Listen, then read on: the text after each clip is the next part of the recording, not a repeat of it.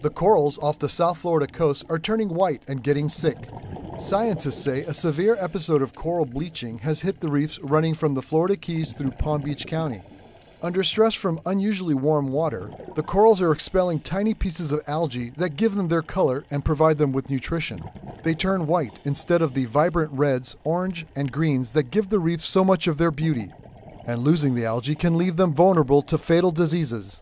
Scientists diving off the reefs have seen dead skeletons of coral without any living tissue. Many species of coral have been affected. A scientist at Nova Southeastern University has seen dead and dying corals that had survived up to 300 years off the coast of Miami-Dade and Broward counties. South Florida's reefs are the only coral reefs in the continental United States. They support a vast range of marine life and a thriving economy of fishing, diving, and snorkeling. Rolando Otero, SunSentinel.com.